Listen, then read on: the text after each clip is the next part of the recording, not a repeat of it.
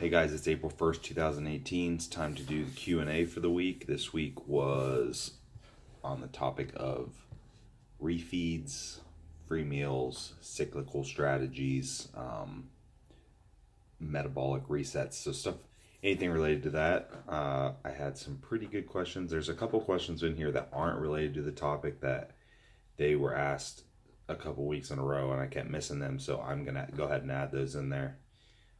Just for those people that asked. That way I don't keep missing them every week. But Facebook and Instagram again this week, so I'm going to pull up both threads and we will start on the IG threads. Okay. Do you notice trends in weight when a refeed is needed? I swear my weight spikes. I look much more watery. Could this be why? I mean, you may look more watery just because you're flat. You have that kind of, there's less pop, kind of makes that appearance of subcutaneous water, even if there's not necessarily subcutaneous water. There could be some. And typically when you have that refeed and you refill glycogen, any of that excess water is going to be pulled into the cell anyhow, so you have that tighter look and, you know, not the appearance of water under the skin. As far as the weight spiking, it's definitely possible. I have clients that if their metabolic rate slows down enough, their weight will actually stall or go up.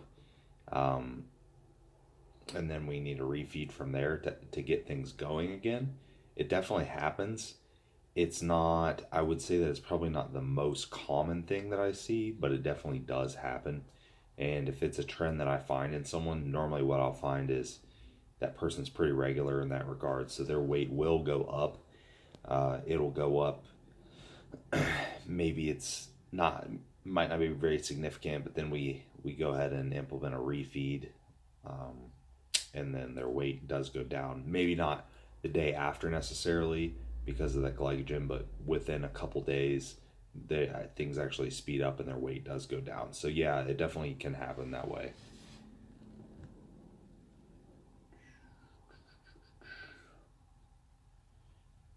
All right.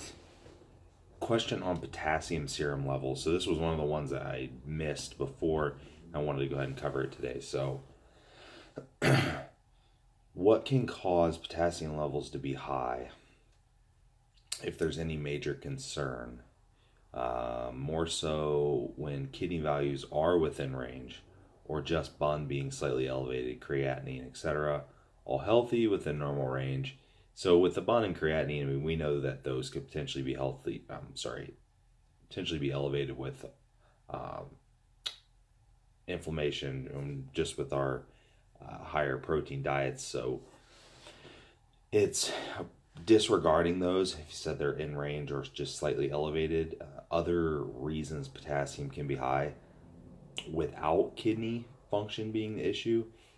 Honestly, what I see with most people in this arena is hypoadrenal function. So just low adrenal function, maybe not necessarily buried, but it will throw off electrolytes because it does interrupt aldosterone and just overall electrolyte imbalance. So what someone may see is even lower sodium and higher potassium. Maybe their sodium doesn't drop all the way out of range, but maybe the potassium bumps up out of range. I know mine does personally when I'm getting to that point of adrenal hypofunction. My adrenals are getting burnt out. My potassium serum will actually creep up and go out of range, even though kidney values are normal, and my sodium will be a little bit lower. So if you have old labs to compare to, maybe look at that and see what you think, and kind of look at the other signs of, obviously, of adrenal hypofunction. So anything related to adrenal insufficiency, that would be, you know, and all those are pretty easy to figure out as far as how you feel, how you look, how your gym sessions are, all those things. So that's probably the most common thing that I see if it's not kidney related. Okay. And okay, another good one here. So post-show, during a reverse diet, thoughts on allowing or giving people an extra refeed or meal during the week to help them both physical and mental standpoint, particularly people that struggle or are struggling with binge eating post-show. Well, I mean, obviously, biggest thing in this case is adherence. It doesn't matter if you have the best reverse diet strategy, the most optimal whatever. If they can't adhere to it and they're having big binges, then they're going to blow any kind of caloric set point anyhow, because as we know at this point, we are in a fragile state. We can super compensate. We can have that ability to initially handle a little bit extra food, but we're going to top off. Glycogen's going to top off. You will spill over and end up just getting fat, and those binges are obviously going to make it happen pretty quick because metabolism is still downregulated. Hormones are probably still downregulated at this point. So it could be worth adding in an extra meal. Just depending on the person, I might actually just create a little bit smaller surplus and add in a couple extra meals during the week. Instead of one free meal, we might do two, and just keep the overall calorie surplus on the other days a little bit more modest than I would otherwise. If I know that it's mostly a mental thing, where they have that free meal there to look forward to maybe midweek and then again on the weekend, I definitely do it like that if I need to. If it's totally just a psychological thing, it's physically, it's probably not a huge benefit to that, if any, just because if we're getting if I'm getting the person into a surplus, we're going to start reversing all those adaptions anyhow. It's not really going to have a huge physical benefit to add those spike days in there like that initially. So I would say it's probably more psychological than anything, but just getting the person into the surplus is going to help balance out all the neurotransmitters, mood, get dopamine and serotonin and all those things leveled, where you're not getting all kinds of wacky hunger signals and feelings and mood. But psychologically, definitely, it could be beneficial for sure. Okay. Does a refeed have its place on a caloric surplus, in a caloric surplus? So refeed would be a carb, generally is a higher carb situation where you're refeeding, not necessarily, it's not one meal, it's an more extended period that's going to help reverse those metabolic adaptions, going to help increase metabolism, leptin, thyroid function, and what have you. In a caloric surplus, you don't have any of those things downregulated if you've been in a surplus for a while. So no, there's really no benefit to a refeed in a surplus from the metabolic standpoint necessarily. But that's not to say that there's no benefit to caloric spikes at points. There might be some benefit to it with people that need to eat a lot of calories and might just need caloric spike days of dirtier foods to just get the total caloric intake in. Spike days potentially around more demanding training days or more demanding days in general could serve some benefit. But again, a refeed by definition really wouldn't have any advantage metabolically in a surplus. Do you find benefits in fasts after refeeds or cheat meals? And if so, why? Or do you find it better to resume the normal diet instantly after the cheat meal or prolonged refeed? I do it both ways. So one benefit that I found with a fast, and I talked about this in a recent podcast, at least in this situation, would be, let's say somebody has a refeed. They do a little bit more extended refeed. They're getting a pretty good metabolic effect from that. Okay, so now they've been in a calorie surplus. Their metabolism is elevated. They're in a better fat burning state.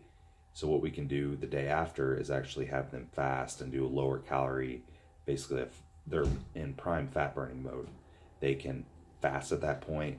They can do extra cardio that day. They can, their appetite's probably not going to be too bad. Might be elevated some from the refeed, but psychologically, the cravings and all those things are normally down just because, just because they had that calorie spike previously. So it could definitely serve, definitely have a benefit from the fat loss standpoint. I do like to do that. That's just kind of goes back to the cyclical strategies.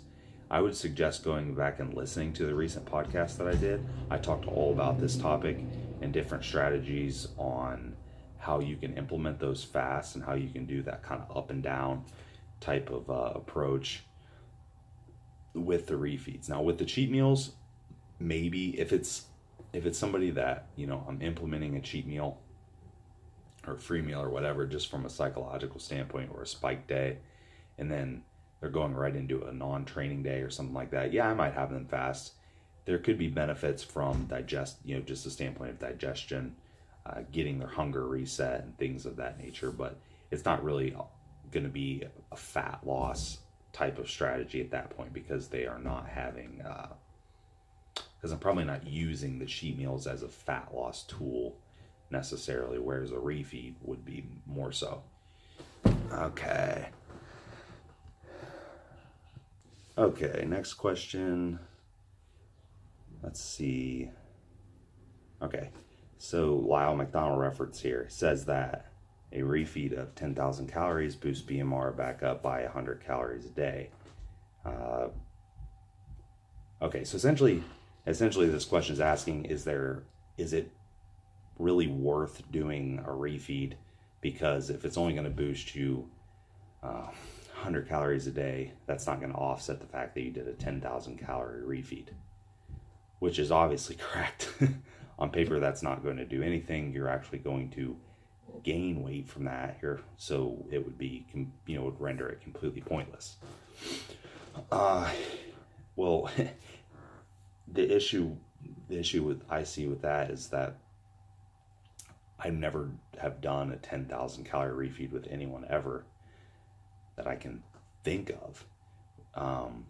So I would say that in most cases I find more benefit just getting people out of a calorie surplus for a shorter, a little bit more extended period of time, rather than just cramming in a bunch of calories in a 1 day period.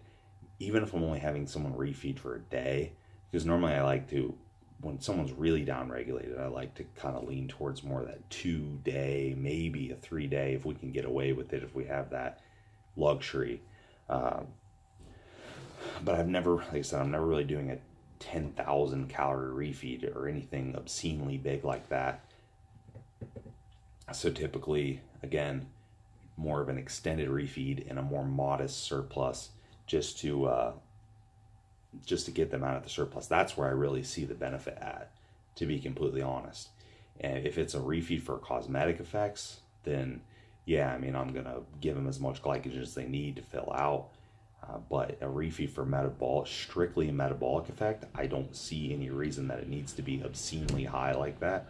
I've never had to take anyone that high. So my response would be, don't do a 10,000 calorie refeed. Just get someone into a modest surplus for long enough to get metabolic function moving again, get leptin up, and get the benefit that way. So you're not just offsetting what you're doing. There definitely is validity in this question though, because I do see this type of thing a lot, where it's just a pig out day, or it's a, whatever they're doing, free meals, cheat meals, whatever. And obviously it's completely and entirely pointless from a metabolic standpoint, just because they're just going to completely offset what they're doing. There was actually a question about this in one of the groups that I'm in, talking about free meals. For one, we know that a free meal is really not going to serve any kind of metabolic purpose. And secondly, you can easily eat a 2,000, 3,000, 4,000 calorie free meal if it's a big meal, especially for a bigger person, And that's going to offset your entire whatever 2, 3, 4,000 calorie deficit that you created for the entire week. So again, pointless. So structure and length, I would say, is a little bit more important here than just quantity. Okay. Next one. Best strategies in fat loss phase, cardio, weights, calorie deficit, or strategic combo of all. I kind of answered this one already on there just by simply saying that there's really no best strategy or combination.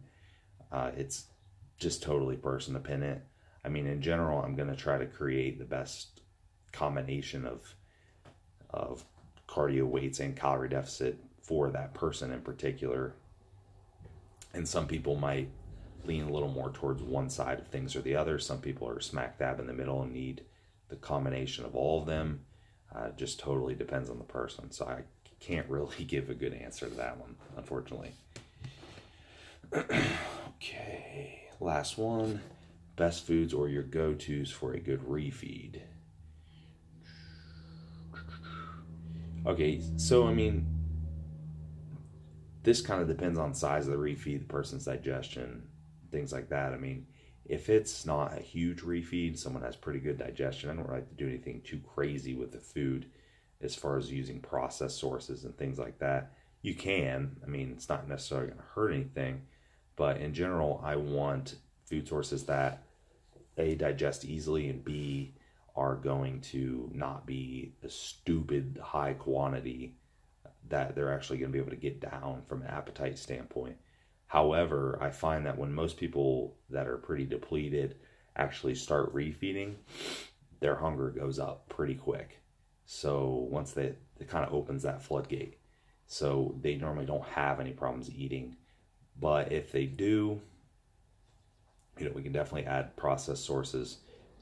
I mean, tons of easy things. Cereal, that's a super common one. You can get some kids cereal or whatever you like, and you can pound down hundreds of carbs, no problem. So that's probably one of the more common ones. For me personally, things that I like to use, I use kind of a mixture of, quote unquote clean and more processed stuff.